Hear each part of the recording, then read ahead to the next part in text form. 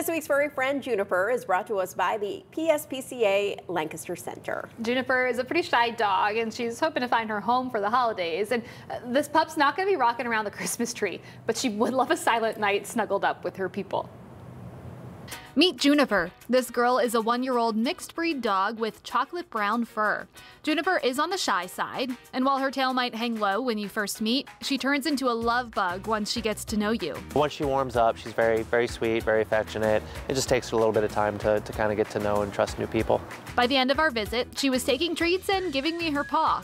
Tyler Lee says that Juniper will need a low-key family that lets her slowly warm up to them. Ideally, I think a quiet home would do really well for her, somewhere where, they can have the time to let her kind of warm up.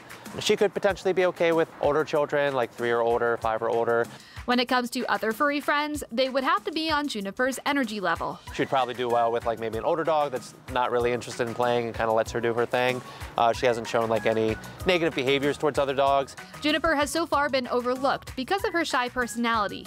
Lee hopes a family will come along and give her the chance at a forever family in a loving home. She definitely seems to have like a really affectionate side. She's very food motivated, and she's very sweet and pretty easygoing. I think it just takes her getting out of the shelter to really kind of see what her real personality is going to be like, and kind of give her a chance to really, shine and, be a normal dog. The PSPCA Lancaster Center is open daily from noon to 6 p.m. for you to stop by and meet Juniper or any of their furry friends. We have more information up on our website, fox43.com.